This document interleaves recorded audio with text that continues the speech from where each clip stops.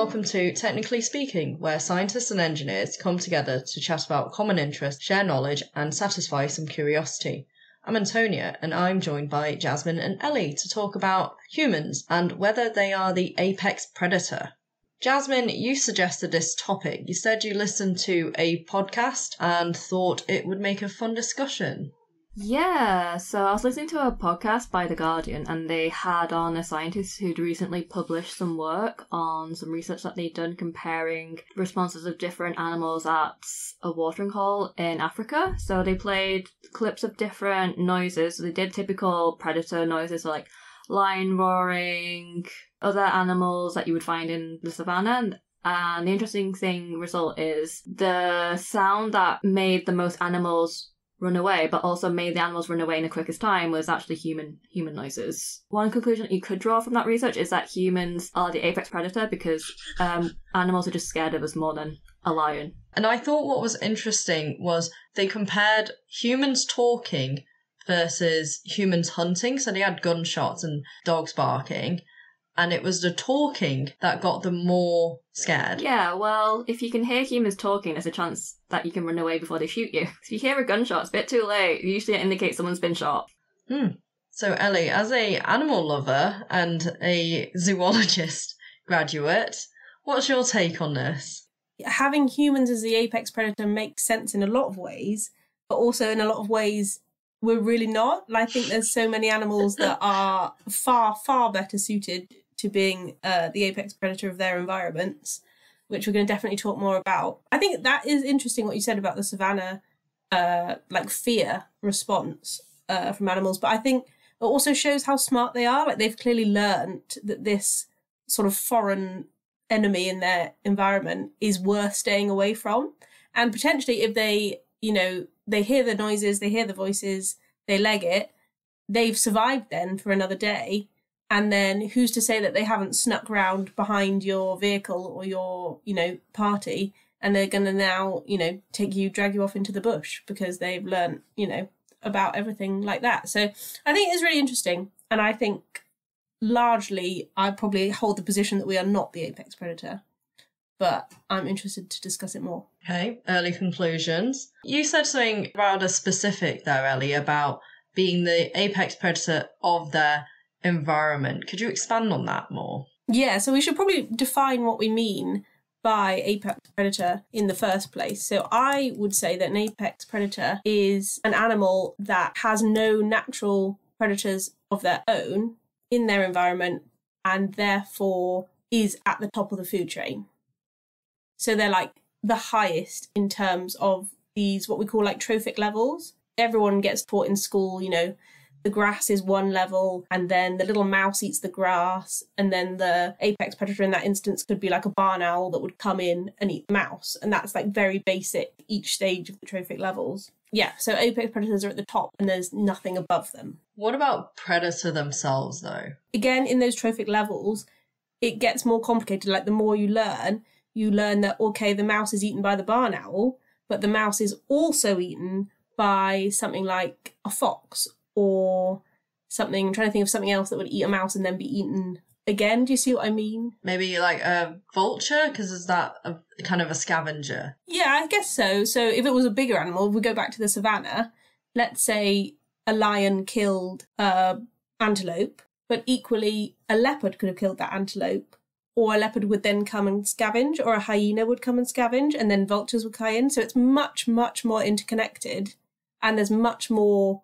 Instead of just one thing eats another thing, there's branches and webs coming out of all these levels. So a predator can be eating another animal in that ecosystem, but it doesn't necessarily mean that another animal isn't going to come and eat it if it gets a chance, or that there isn't more things at play. And lots of predators, you read in the textbooks, lions eat antelope, but lions will probably eat anything they can get their hands on, if it's worth it or if it's injured or, whatever. So there's more nuance to it there. Do you think hunting specifically is a predator behaviour? Because, we talked about some of the other animals that might happen to eat something because it's already dead. Yeah. But were they necessarily a predator, or are they just a carnivore or an omnivore? In zoology terms, I would say predators usually would hunt and kill their prey items. Like a vulture, I wouldn't technically class as a predator because it's a scavenger.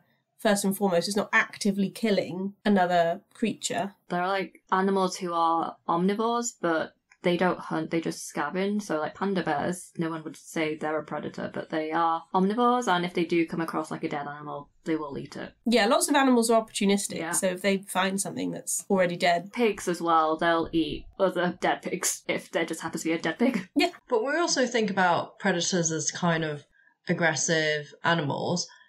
Does that also include organisms that might kill, but not necessarily eat what they've killed? We were considering how mosquitoes are great at carrying disease, but I don't think they're trying to kill people to eat, but they kind of feed off them. I know what you mean. There's an interesting one about mosquitoes because, yes, by carrying malaria and other diseases, they kill far more people per year than a lion or a shark or anything like that.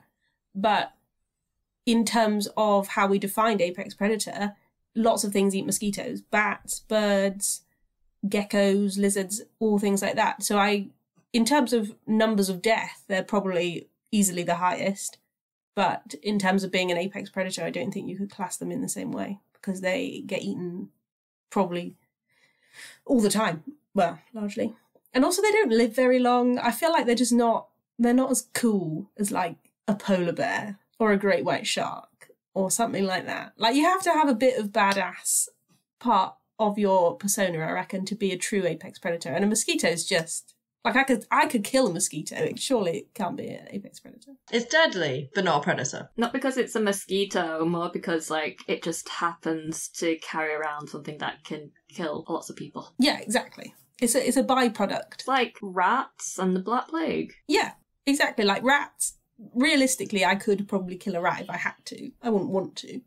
But yeah, the Black Plague, it was just because it was on the fleas, wasn't it? Or something? Yeah, it's on the fleas. Yeah, which again is like the mosquito thing, like tiny insects transmitting diseases that kill lots of people doesn't mean they're apex predators. They're just annoying. So talking about if you had to kill a mouse, you probably could. There comes this like argument of hierarchy. Like, at what point would you say is the cut-off that you could beat another animal if you had to? Talking about humans.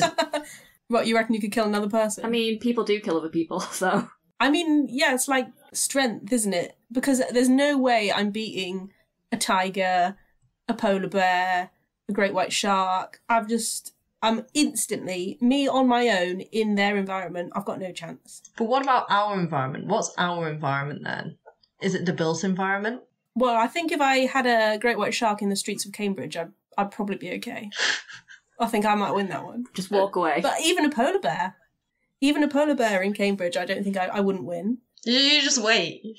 But it's like why people panic when like stuff escapes from zoos and circuses, because realistically they could kill you, even in your village or your environment. So, sounds like we're not the apex predator in that case. But then I guess you have to bring in like intelligence into it as well, because killer whales are crazy intelligent.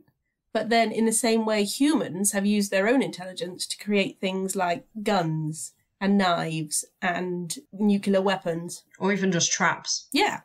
So then if you're arming me with I mean, I don't because I would have no idea how to use it. But if you're arming me against a polar bear with a gun, I'm going to have more of a chance, aren't I? Yeah, but I would add that killer whales are also like massive, really strong, and really fast, and have really sharp teeth. All of that is true. Yeah, I'm not beating a killer whale. Yeah. Especially in the water, I don't think my gun will work. I don't know anything about guns. Based on brute strength, you're not beating a killer whale because it just has to sit on you and you're dead.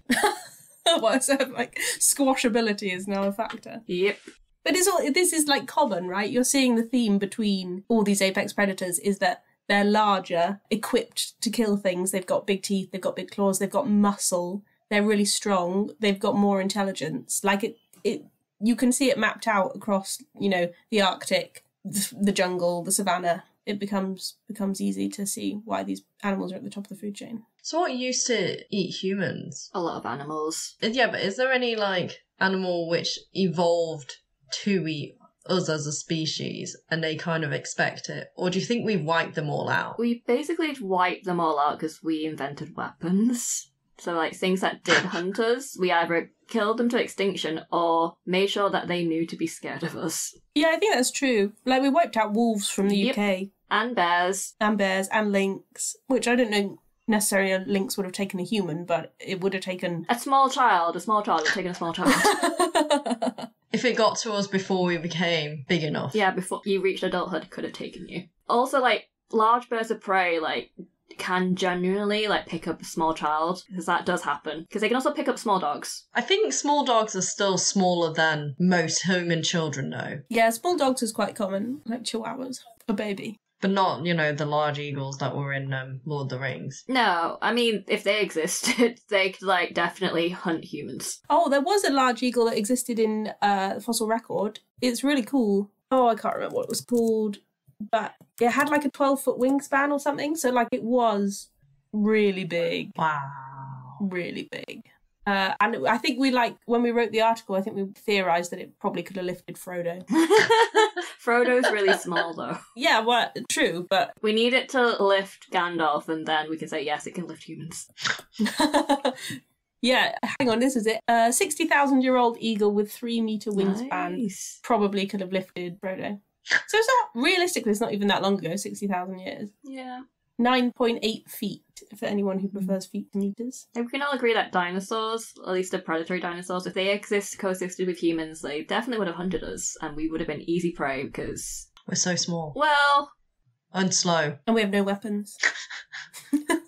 I think they say the only thing you can outcompete an animal on is stamina, because we're really slow across short distances compared to most of the animal kingdom.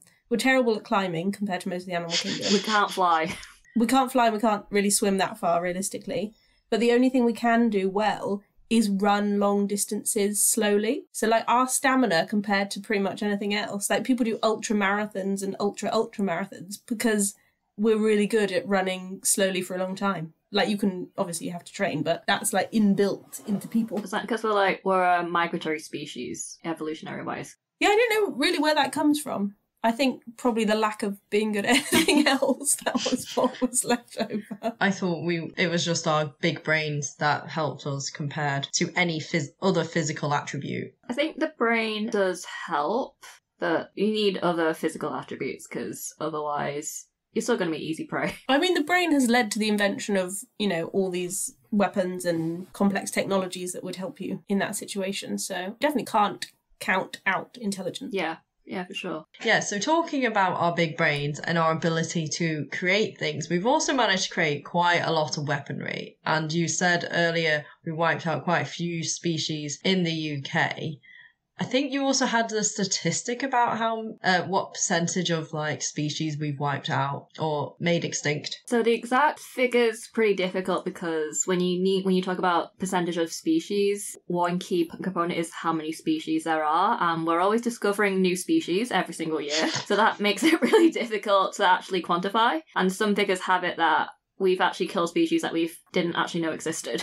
So quite difficult. But there's some estimates for different types of species. I'm just going to go off of what a UN report has found in terms of species that are now threatened with extinction rather than made extinct for a bit more certainty. Currently there are over 157,000 species that are at the risk of extinction, including 41% of amphibians, 37% of sharks and rays, 36% of reef-building corals. This includes non-animal species, 26% of mammals and 12% of birds. Is it bad that I thought that would be higher? Which is terrible. Some figures do have it higher. It depends a lot on how you want to count species. Yeah, fair. Another source said there's around 1 million animal plant species that are now threatened with extinction within the next... It also depends on what time frame you're considering. So if you consider a shorter time period, then it's going to be a smaller number than if you consider decades. Yeah, absolutely. Across the world, we've caused a lot of issues in terms of wiping out species. Yeah. Because we killed wolves, bears, all that sort of thing that were a threat to us. But then also we ate a lot of stuff to extinction as well, didn't we? Because we ate the dodo to extinction. We didn't eat it to extinction. When humans first arrived in Australia, There were giant sloths. Basically, because we destroyed their habitat, they're now extinct. But we now have their smaller cousin, the regular sloth. It's like New Zealand as well, isn't it? Like those island nations, you can see there's no apex predator on New Zealand because they evolved in isolation. All the flightless birds. Yeah, exactly. Flightless birds, they didn't need to fly to get away from predators, so they became flightless, which is, I mean, now terrible because we've introduced rats and cats and all of that sort of thing and they get wiped out, but is so fascinating in terms of the ecology because there isn't a big predatory animal that was going around eating all these things. So they didn't have that sort of evolutionary arms race to develop defences to get away from them. And now all the little kiwis are small and defenceless, but so cute. And the wombats. And the koalas. Although they're not birds, but all these defenceless cute animals that have no predator. Would the Tasmanian devil be counted as a predator? Because I think they hunt. They'll be like the closest thing to an apex predator. Well, that's a good question. I don't know off the top of my head what their diet would be. They're quite small, is the only thing. They are small. But they're ferocious. I think they probably eat mice and rats and birds' eggs and stuff like that, but I couldn't tell you for sure. But yeah, it's what eats them, right? So what's going to eat a Tasmanian devil? And I don't think there's much. What's the biggest thing in New Zealand? I would kind of assume it'd be whatever's the biggest. In New Zealand, seals, probably, in terms of body mass. But on land, nothing. Now there's possums, which are a pest, but there's nothing big in New Zealand. I love how small everything is. I guess it makes sense for a small island to not have been big enough to build such an animal. Yeah, there's like a thing, it might even just be called island theory, but it's very much so that either everything in your island goes tiny or everything in your island goes big. It's like a weird biological phenomenon. But yeah, you can see how having no apex predators just makes you defenseless because why would you waste the energy on like defending? Why would you then select for that? Because it's not increasing your survival. So you'd eventually just phase out. So if everything tends towards to getting bigger, what happened to the woolly mammoth? Because you'd think that they like had a lot of natural defense against the cold, and then anything trying to eat it, I feel like would just get hair just stuck in their teeth and they're probably just tangled, and then by that point the woolly mammoths probably run off. I don't actually know really what happened to the woolly mammoth. Did we as a prehistoric human race kill it off? Because things like big animals that aren't predators are interesting, like elephants as the closest living relative to mammoths. They are not predators because they eat largely leaves and berries and bark and that sort of thing, but they are massive. So then you have a natural inbuilt defense because you're 3 times, 10 times, 20 times bigger than things that are going to eat you. But then also that's where like pack hunting comes in. So like a lion alone wouldn't take on an elephant or a giraffe necessarily, but a pack or a pride of lions would potentially take an older giraffe or a more injured giraffe because then the odds are more in their favour. I'd be surprised if lions would take an elephant, but then if it was old and on its way out anyway, they could just badger it until it collapsed, I suppose. Exhaustion is a technique that lots of animals use, especially wolves. They will run an animal into the ground because they've got the stamina. So yeah, I think those are interesting. Penguins and seals are more agile than a killer whale would be, especially in water, and that's probably their biggest defence, is that they are smaller but quicker. And so if they could get to an iceberg or get to land, they'd have more of a chance. Exhaustion can be a thing, and also killer whales are so clever that they would like surround it on an iceberg and then it would be scared and panic and all the rest of it. I suppose those kind of creatures have benefit from being on land as well as in sea, whereas the killer whale is just in the sea. There's a reason seals breed on land, right? Because the pups are so vulnerable that having them on land would take them away from something like a killer whale. So, because we're causing climate change and it's exhausting habitats, does that make us apex predator? Because we've basically used the exhaustion to a high extreme. I mean, we're wiping out habitats, we're killing stuff anyway. We have lots of weapons and means to destroy land and people and animals on that land. So I mean, yeah, you could definitely argue that. And we have accelerated climate change to ridiculous levels. Like the human race is to blame for that. So, yeah, I think in terms of wiping stuff out, we are probably the worst ones, aren't we? Bigger than the asteroid, do you think? Ooh, space is the apex predator. No one saw that one coming. I would argue that the asteroid was chance, in the same way that getting malaria by a mosquito is sort of chance, because that asteroid is not actively hunting the human race. I mean, maybe it was sent by aliens, who knows, but, you know, that was just unfortunate cosmic incident rather than an apex predator wiping them out. But if you're talking about extinction on a huge level, then that asteroid is surely at the top of the list in one single blow. Do you think there is another predator waiting out in space for us, though? Ooh, could be. Why not? It might not be big, but again, I know we kind of ruled out small creatures and organisms being apex predators because they're not trying to kill us. But what if they create such uninhabitable space for us that they overtake our planet or something? You mean like zombie sort of Last of Us style, something escapes from a lab and wipes out everyone and takes over, and then the planet becomes uninhabitable? Yeah. How long could we last before we wiped ourselves out? If we are positioning human race as the apex predator of Earth, do we, like, eventually we wipe out everything else, right? By greed, or, you know, human population is so large, we need crops, we need food, blah, blah, blah. We wipe out everything, let's say. Eventually, do we just destroy ourselves? Should we leave it there? I think maybe we should. Yeah. Did we come to a conclusion about if a human is or isn't the apex predator? I'm still on no, but I think I'm an optimist. Or mainly on the side of the animals. But there we go. That's all we have time for. Thanks for listening. The views expressed in this podcast belong entirely to the person that said them. They do not represent any industry or organisation. If you enjoyed listening to these views, it would really help us out if you could rate us, leave a review and tell a friend. This podcast was sponsored by no one, but if you're interested in funding us to continue to have frank discussions about science and engineering, please get in touch.